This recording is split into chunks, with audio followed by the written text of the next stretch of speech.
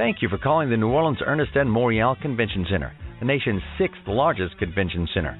MCCNO.com.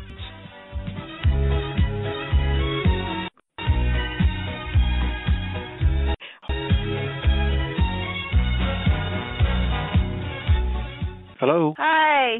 Michael Sawaya.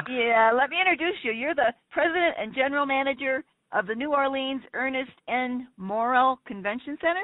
Did I say it right? Morial. Okay. M-O-R-I-A-L. Morial. I am talking to you today because you have a festival that looks like something unique in the country. Sure, NOLA ChristmasFest. Okay. Do you want to tell the country what the NOLA ChristmasFest is? Sure. It's this year it's presented by Coca-Cola, and this is our 7th year. And it's just a tremendous event where we transform the convention center into a winter wonderland. And we do it.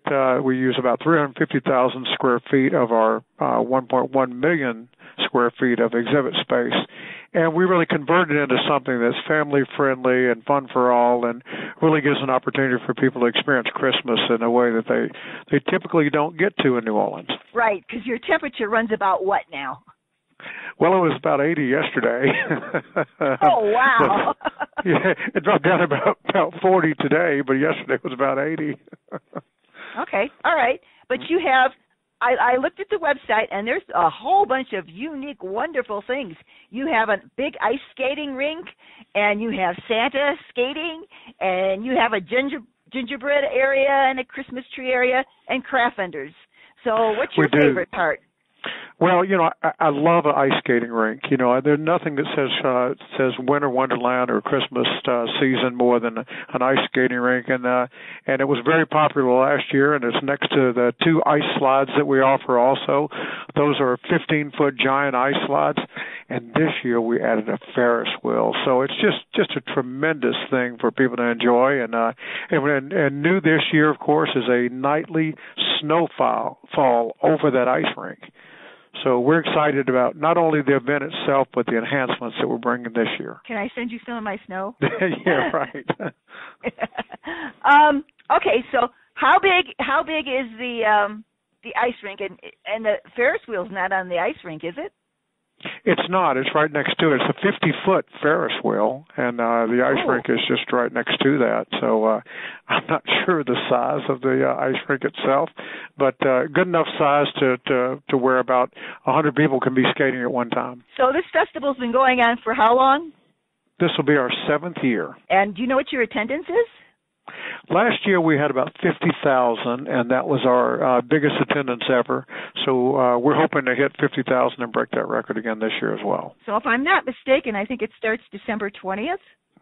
That's right. Opening this Friday, December the 20th, and goes through the 31st. Yeah, most of the Christmas festivals in the country run, like the first or second week of the month. I don't think I've seen another one. Are you aware of any others in the country that are like yours anyway? No, this one's very unique to us, and it's our way of thanking the community and welcoming visitors who are around for the holidays as well, and something very unique and indigenous to New Orleans, and that we've gained a reputation for only a New Orleans type of approach. So we're excited to offer it once again. Okay, so you have a Skating with Santa day, so you want to tell me about that? Sure. That's going to be on Saturday, December the 21st. It's in the morning. We'll serve donuts and coffee and hot cocoa, and people will have an opportunity to buy a ticket and skate with Santa just during that period of time. So that's the one day that we're going to offer that special event. And you also have a gingerbread area. Tell our listeners about that. We do. We have a huge gingerbread house that really one of the things that I enjoy the most is watching the kids go through it. It's more of a village and gingerbread village, and we watch that come to life, and the kids really have a good time with that. Okay, so how many approximate gingerbread houses are there? I don't, not off the top of my head. I just know there's a lot of them. It's bigger than just having one house. It's a village. They are regular gingerbread-sized houses, right? Well, they're life-size. Oh, they are? Yeah, it's a village. You actually walk through it. Made out of gingerbread? They are. Oh, that's really cool. And, okay, so you have a Christmas tree area. Tell me a little bit about that. Well, it's a display, and we have different companies in town and around the country who sponsor those trees. So they'll come in and they'll decorate those, and then their sponsorship is listed next to their tree, so they can grab some attention for their decorating skills. So it's kind of a Christmas tree forest. It's pretty cool. Okay. And Coca-Cola has sponsored this for how long? Well, this is their first year to be the presenting sponsor. They've been a sponsor for quite a while, and but they stepped up in a bigger way this year.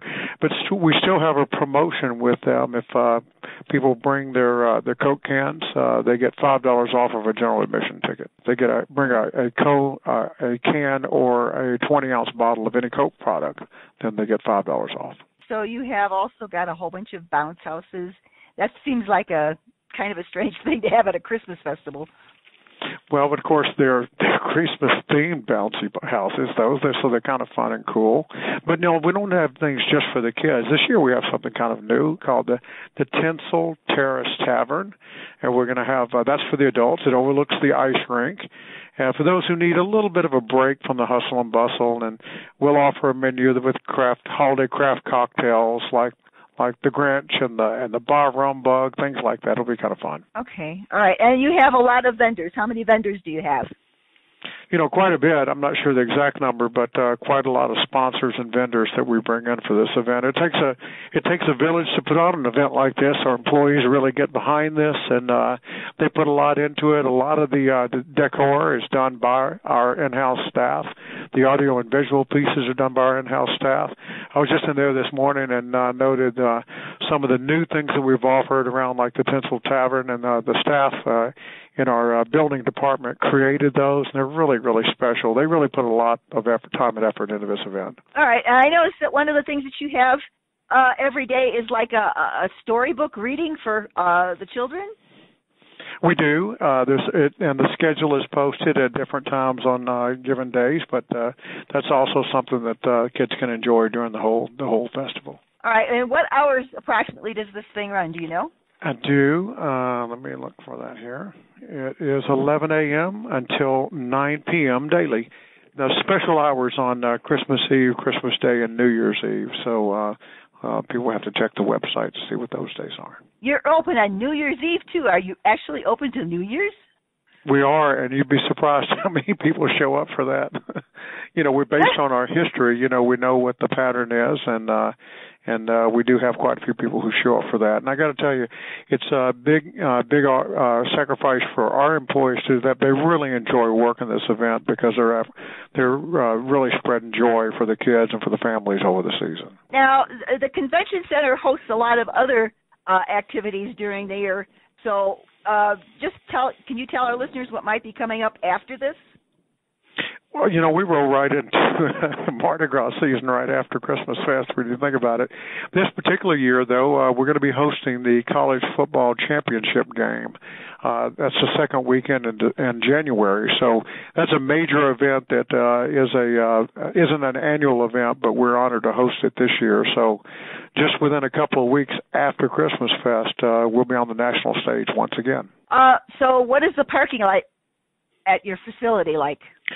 We have a tremendous amount of parking, more than most convention centers, and it's all convenient to that area. And, we offer parking immediately outside of the area we're holding Christmas Fest, and I think the charge is $15 per car. And now I'm curious about one thing. Does Santa actually arrive on December 24th? He'll be here on the 20th, for sure. No, Santa will actually be here on the 21st, which is the first day that we're going to do Skating with Santa. Oh, so he's not going to be delivering presents there on the 24th. I think he's going to be kind of busy that day. Yep. Okay, I've thoroughly enjoyed listening to you, and have a great festival. I wish I could come, but I'm in Denver with the cold. So. Well, that's okay. Maybe next year. Thank you, sir. Okay, thank you. Bye-bye. Bye-bye.